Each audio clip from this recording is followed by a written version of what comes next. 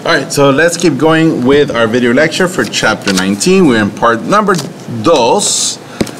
And this is all going to be about the other two Islamic gunpowder empires, starting with the Safavid Persian Empire.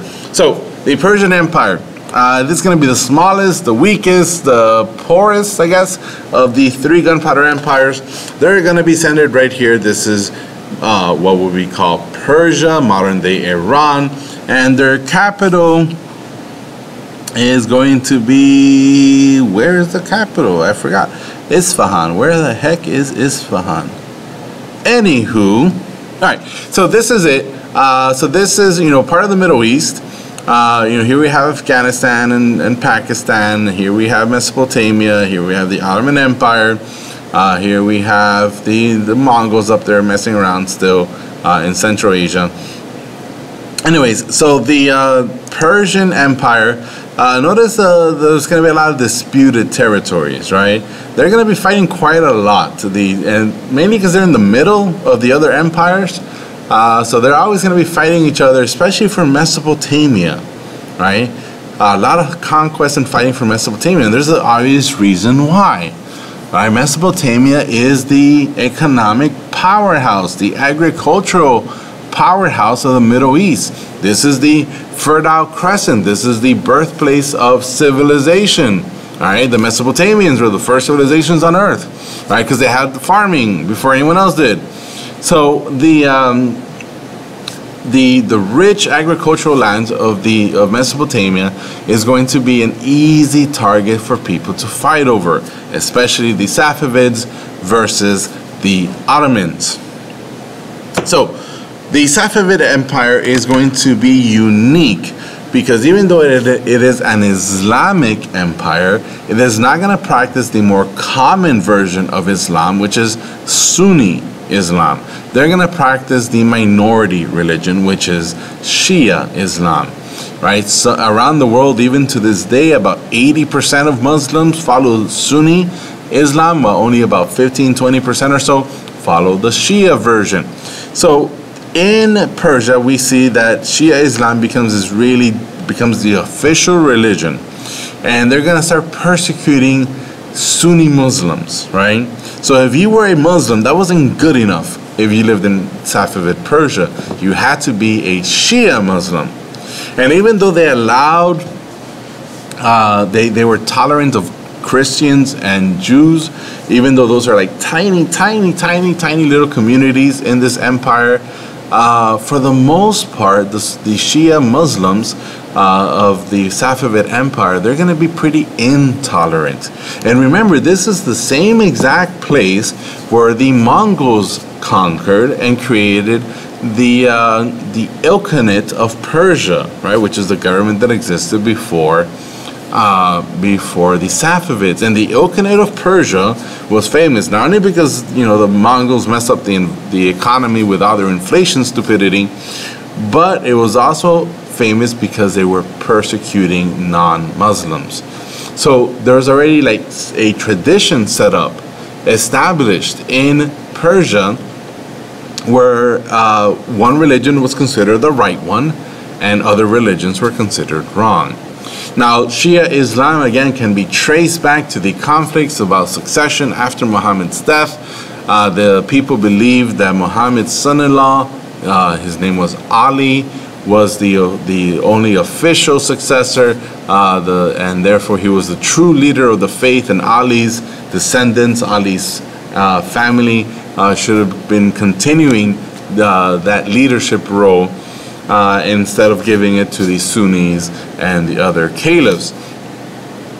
So the Shia Islam, 12-verse Shiism, is the official religion of Safavid Persia, right? Sunni Islam is banned, and of course this is going to cause problems with the Ottomans, because the Ottomans are not Shia, they're Sunni, and they're going to fight each other because of religion stuff. Plus, they're going to fight each other because of Mesopotamia, where all the food stuff is.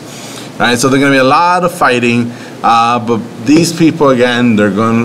The Safavid rulers are going to be of Turkish ancestry, and they're gonna convert when they come to Persia, and they're gonna be strong supporters of the Shia Islamic religion. And even to this day, there's a lot of conflicts, right, between Iran and Turkey. Right, these are two major countries in the Middle East, two powerhouse countries, and they're always at odds with each other because each one wants to influence their neighbors, because each one thinks that their version of Islam is the correct version. Right, so they're still arguing about that even to this day. Right, so when like Shia Muslims, when they go to Mecca, right, when they take the Hajj, that causes problems all the time because in Saudi Arabia, where Mecca is currently at, most of the people there are Sunni Muslims.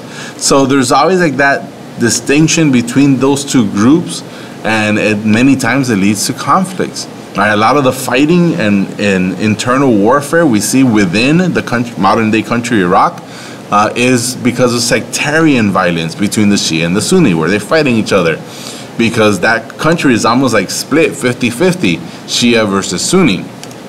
So a lot of these problems can be traced back, to this time period, right? These modern day problems can have their traces, have their origins with the Safavids and the Ottomans. Now, the Safavids are a gunpowder empire. They are going to use the gunpowder technology that was passed down to them by the Mongols, by the Turks, by Tamerlane. But however, they're not going to continue kind of like improving their technology as much, and they're going to keep using old traditional warfare like cavalry, like charging on horseback and going into battle on horseback. And there's this very famous battle that was fought between the Ottomans and the Safavids, and the Ottomans completely wrecked the Safavids. Right, so the Safavids go charging on their horses with their swords out, and then the Ottomans just open fire with their cannons, and the Ottomans end up winning. Right, and even though again these are all gunpowder empires, they're all established using gunpowder, the Safavids didn't use it as much, and therefore, because they lose to the Ottomans and they realize that they are at a disadvantage, right? Since they're fighting over and over against the Ottomans, fighting for land, fighting for religious stuff, the Safavids are going to be more open to trading and working and learning with Europe, right? Because when they see what cool new weapons and technology the Europeans are going to come with and start trading with the Safavids, all right, they're going to say, okay, these weapons are cool, we can use them against the Ottomans. So the Safavids, especially the British, the Safavids are going to work closely with the British to develop their weapons so they can have more of a fighting chance against the Ottomans. Now, each of these empires is going to have like this big, great leader. The Safavid emperor, the famous one, is this guy called Shah Abbas the Great. And Shah, remember, is the old Persian title for King of Kings, right back to the Persian Empire of Cyrus the Great. And Shah Abbas is famous for a few things. He reforms the administration of the government, making it more centralized, making it more efficient, reducing corruption.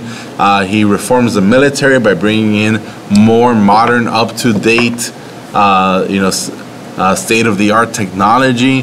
And this is made possible because he expands trade with the Portuguese, but mainly with the English or the British.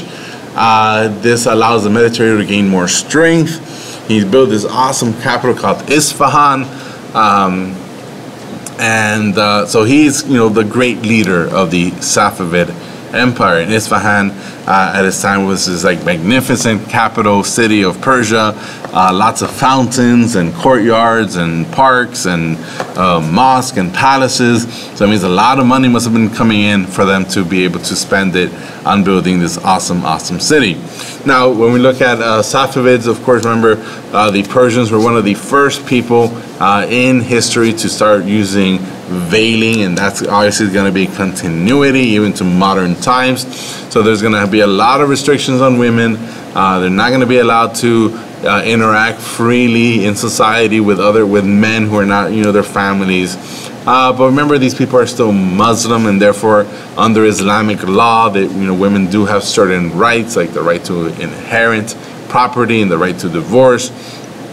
but they had zero, absolutely no political power and no say in the government, and therefore they were never considered, of course, equal. All right, the Mughal Empire is in India, and the Mughal Empire is going to be the richest of all of them, because they're going to be trading more than any of the other empires. So the Mughals were founded by this guy called Babur, and Babur was a descendant of the Mughals, of the Mongols. And his last name, or the dynasty name he takes, the Mughal, is actually a Persian word for Mongol.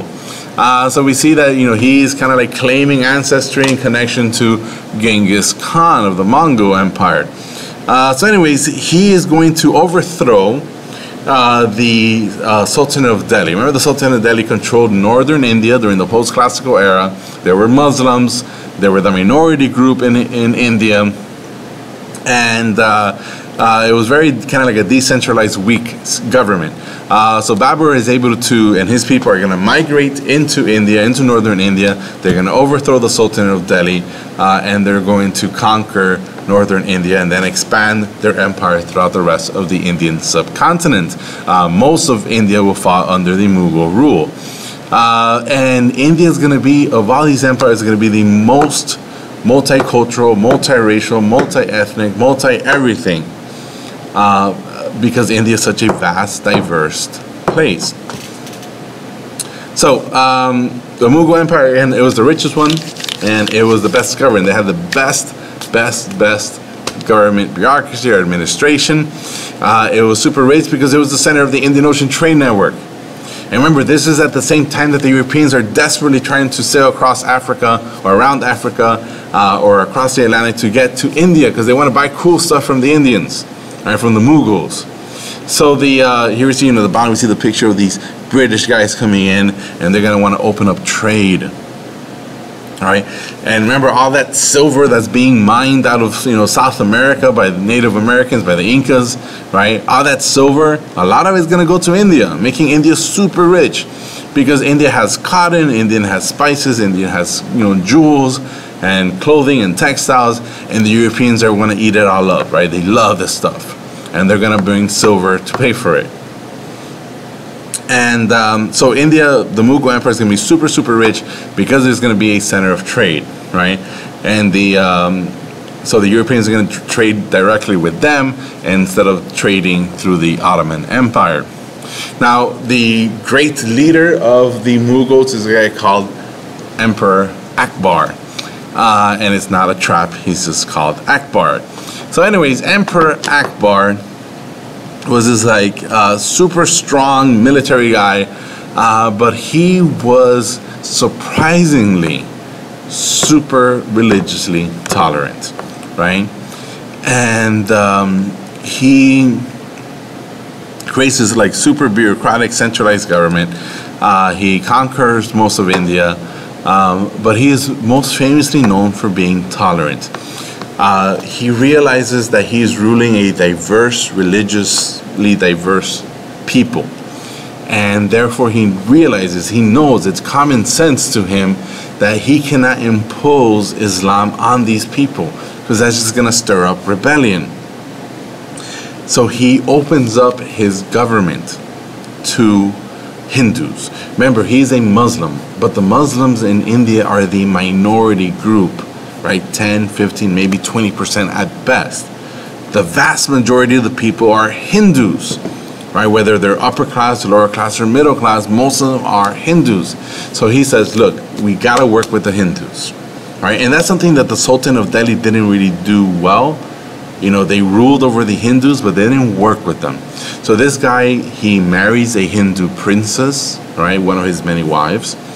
He opens up the government positions, especially the high-ranking government official positions, to Hindus. Like, so if you're qualified and you're educated, it doesn't matter what religion you are, you could work for the government, right? He invites different religious leaders to talk to him, right? So he has meetings with Hindu leaders. He has meetings with Jainists. Remember those guys, the Jainist people, the ones who don't want to do any harm to any living being, right? He invites Christians, right? When the Europeans get there, and they come with Jesuits. He invites Jesuit missionaries to come talk to him. He doesn't convert, but at least he's so open-minded that he wants to learn about what the European Christians have to offer. And of course he talks to Hindus and Muslims. And he even comes up with his new religion, right? He works on creating a new religion. He calls it the divine faith, right? And he tries to kind of like blend Islam and Hinduism together because he thinks that maybe he can unite his empire, his diverse empire, by mixing the two main religions of Islam and Hinduism. But it doesn't really work for him. But regardless, it shows how tolerant this guy was, that he wants to make it work. And the big thing he does is that he eliminates the Jaza tax. He says that the Hindus don't have to pay it. Now, of course, the Hindus should be paying it because they're not people of the book, right? And they're not Muslims. But he says, no, religious freedom, no payment necessary, right? And this is, remember, this is crazy because this is the same exact time that the Protestant Reformation is going on in Europe, right? Where Catholics and Protestants are killing each other left and right, where the Inquisition is up and running and, torturing and killing people because they're not Catholics. This is the same time where Native American culture is being suppressed, right? The Aztecs, the Incas, their culture is disappearing because the Spanish are destroying everything, claiming that it's the work of the devil. So this guy, at this time in history, is probably one of the most progressive, open-minded guys ever, right? And super smart. Now, they have a whole group of bureaucrats working in India, and these are known as the zamindars, and they're kind of like the janissaries because they take on the same role. And these guys, they're tax collectors, they're law enforcers, they construct stuff, supervising stuff. So the zamindars and the janissaries take on the similar role, like bureaucrats, but these people are not kidnapped, they're not forced to convert, but they're loyal to the emperor, and they work for the government. But eventually what happens is when you have weak emperors, which empires always have, they're going to grow corrupt, right? Because they're going to have so much independence in their job and so little supervision that they're going to start pocketing a lot of the money, and that's going to cause a lot of frictions and problems in the future of the Mughal Empire. Now, just like there's great leaders like Akbar, there's going to be stupid ass leaders like Aurangzeb. And this guy's a dumbass, right? Because he is super religious and super strict, and he says, look, Hinduism is bad, so everyone has to convert. So he starts, closing down temples and forcing people to convert. He brings back the Jaza tax. He destroys temples and builds mosques. And he's the grandson of Akbar, so it's crazy how he didn't learn anything from his granddad. And the point is that by doing all this, kind of like he's picking a fight with the Hindus, and that's not smart because the vast majority of his people are Hindus. So it's going to cause a lot of friction and problems. So Aurangzeb is a dumb leader.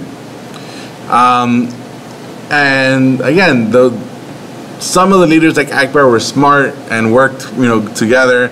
Other leaders like Aurangzeb were dumb and created frictions for his empire. And that's going to bring problems later on. We're going to see when we start talking about the decline of these empires, that's going to, religious issues are going to be a big factor in the decline of these empires. All right, so that is it for part numero dos. Thanks for listening. Thanks for watching. Thanks for learning. All that good stuff. I'll see you next time.